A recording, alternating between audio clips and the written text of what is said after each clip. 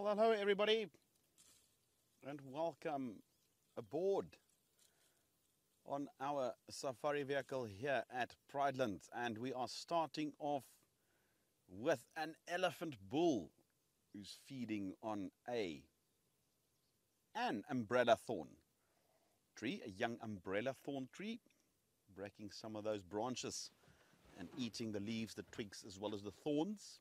All of it very nutritious for elephants. My name is Chris Erasmus, and with me on camera ops is Johan Reineke. We have an elephant bull. Look at that. Very comfortable with our presence, about 3-4 meters from us. That give us a little bit of head shake when we arrive, but he has calmed down now, realized that we are no threat. And he's happily eating. Dropped these eyelids. That's the soft eyes I always refer to. Nothing aggressive in his demeanor. Nothing shows that he's irritated. He's happily continuing his late lunch. It's now transitioned onto the sickle bush, which is not only very nutritious, but also holds some medicinal qualities. But it is still good food for elephants. And they do play a vital role in the control of sickle bush, which is a plant that can very quickly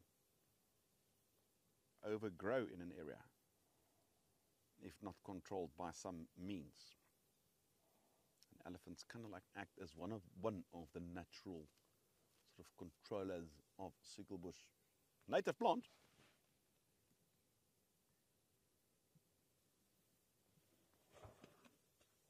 My Becky, elephant, absolutely, that is how we like to start a safari. And why are you shaking your head at us, elephants? We're not doing anything. Well, he's okay. I'm not worried about that. That's just, they do that. And we are in the northwestern parts of Pridelands, where the one Warthog is situated, the one we refer to as Leopard Dam. I'm going to duck so Johan can pan over me here. What are you doing? Are you trying to intimidate us? Well, if you are, it's not working. You're just a gentle big old boy. And no, you're not serious.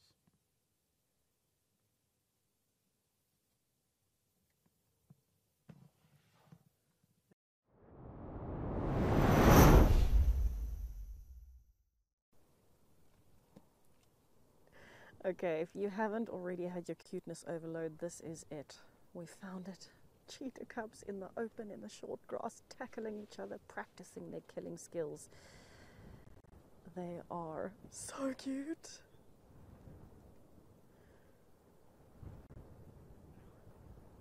This is the best day ever. Also, I do apologize for the wind noise. It is quite loud. Oh, here comes Mom.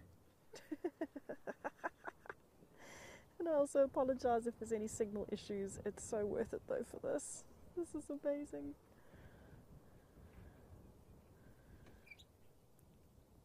Oh. Mom is just encouraging playtime, getting those little legs moving. Oh, it's a bit rude to smack Mom in the face though.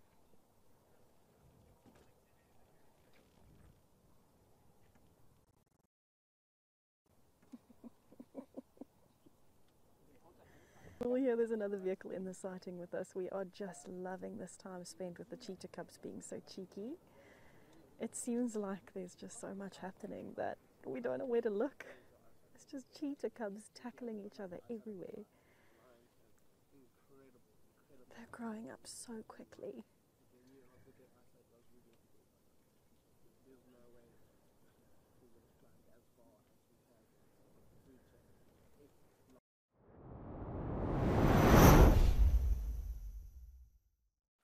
Just in time. We have such a nice sort of view now. It seems like all the animals on Madikwe are coming at once to drink here at the waterhole. So we've got this elephant bull here, just keeping an eye on this buffalo bull on the other side, on the right-hand side. And then the majority of this herd is already at the water. They came hot, so to speak. So yeah, one of the guides actually, and I thank him very much. I'm not sure what his name is, from Madikwe Hills, but he said to me, Andrew, this is going to be a good place to be because the buffaloes are coming quite quickly. And so we just sat here, we waited, and not even 5 minutes later, the buffaloes all came to drink. So this is quite a nice view.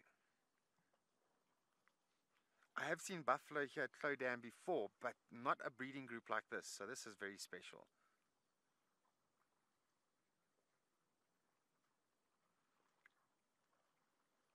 Now, if you've ever managed to watch buffaloes drinking water, you will know firsthand that it's actually quite a noisy thing.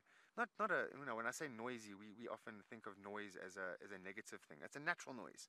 So, when they go into the water and they splish and they splash, and they also slur up the water sometimes.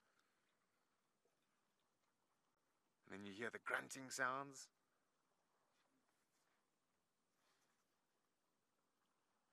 Just beautiful. Look at this. Now, what will be very interesting is if a big family group of elephants come down to drink as well.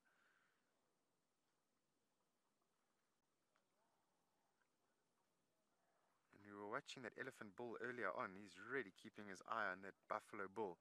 And we have seen, I don't know what it is, but sometimes, elephants, they get annoyed by buffalo. And they chase them.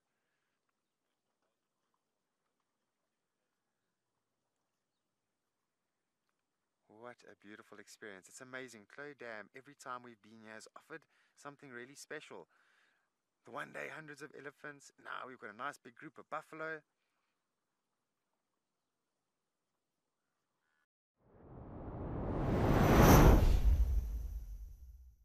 Peekaboo, we see you. Yes, we definitely do now, that's for sure. I'm sorry, we're not here to hurt you. We're looking for those pesky hyenas.